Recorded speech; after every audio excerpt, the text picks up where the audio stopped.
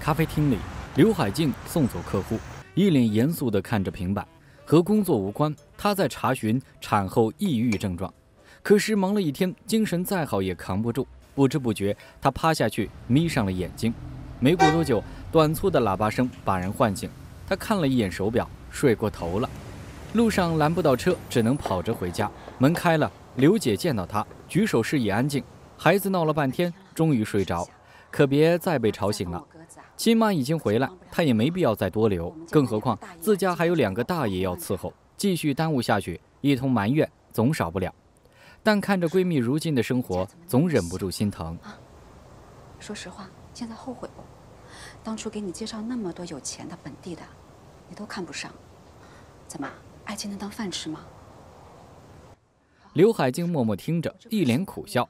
如果有条件，谁愿意刚生完孩子就为了工作在外奔波？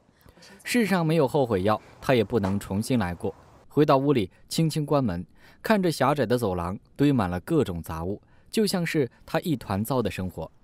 孩子安静的睡颜成了唯一的安慰，可回头一看，被弄脏的地毯散了一地的儿童积木，垃圾桶里放不下的尿片，空荡荡的奶瓶，桌上的残羹冷炙，洗碗槽里的餐具，以及堆成几座小山的衣服，又让他认清现实。忍耐再忍耐，刘海静按下心中烦躁，慢慢整理房间。一轮之后，她累得躺下休息。门外传来动静，丈夫张雨生回来了。她紧张地冲过去，无声斥责：“你干什么？孩子睡着了，动作放轻点。”丈夫还没反应过来，他像是闻到了什么味道，上手搜身，果不其然，在兜里摸到了一盒烟，二话不说扔了出去。丈夫自知理亏，把烟捡回来，悄悄进门，站在婴儿床前看孩子。刘海静开始洗碗，稍稍偏头就能看见对方，眼神下移，鞋子随地摆放，又是这个臭毛病。她捡起来扔在丈夫身上，一双眼像是要瞪出火来。丈夫恍然大悟，把鞋放回鞋架。见他还站在原地瞪人，求饶一般，打开电脑示意有工作，很着急。他无话可说，继续洗碗。倒完垃圾回来还要洗衣服，再拖下去今晚别睡了。偏偏期间丈夫又抱来一堆脏衣服，他双手泡在水里，这人却能悠闲地躺在沙发上刷视频。这事儿搁谁身上不生气？她不想再忍，拿着离婚协议一边挤奶一边看。此刻丈夫还毫无察觉，苦着一张脸向她卖惨，还没吃晚饭。错过了饭点，只能煮泡面。就这一会儿功夫，丈夫又闯祸，把刚挤的奶打翻了，没有道歉，反而接起一通电话去了屋外，留下她收拾残局。什么电话这么重要？刘海静透过猫眼观察，只能看见丈夫脸上刺目的笑容，脑子一片空白，推开门，抢过手机扔出去。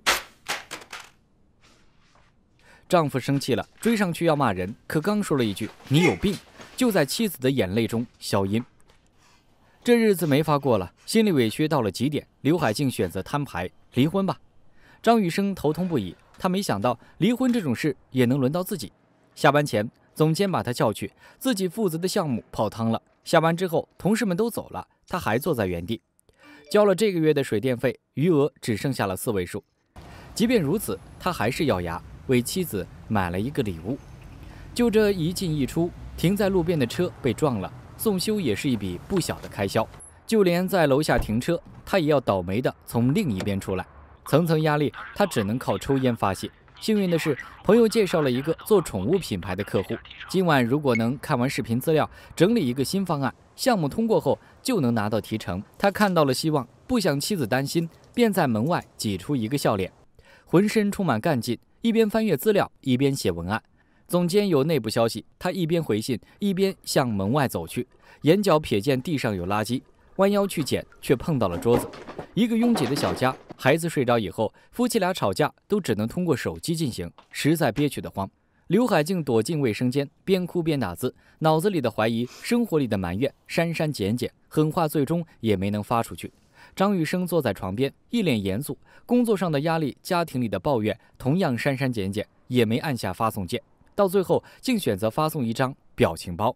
刘海静愣了，跟着发出一张表情包。夫妻俩来来回回吵架变成斗图，丈夫率先服软，终于把妻子逗笑。刘海静走过来坐下，心里还是别扭，狠狠咬上一口。丈夫痛苦不已，见妻子笑了，掏出他种草很久的面霜送上，感情危机化解还没来得及庆祝，孩子适时哭出声，夫妻俩再次被拉回现实，用猜拳决定谁去哄孩子。导演连心2018年凭借短片《被害者》获得澳门国际微电影节最佳短片与最佳导演。本片上映于2019年，把故事结构划成3段式，站在妻子、丈夫、夫妻3个角度展示中国式婚姻里男女双方的内心世界。压死骆驼的不是最后一根稻草，男人赚钱养家不容易，女人更不容易。生了孩子仍然需要上班打拼，回家后还要面对满地鸡毛。你有你的苦，他有他的难。没有了解伴侣的难处之前，千万不要因为表面现象妄下定论。成年人的世界没有容易2字，沟通才是维护感情最好的方式。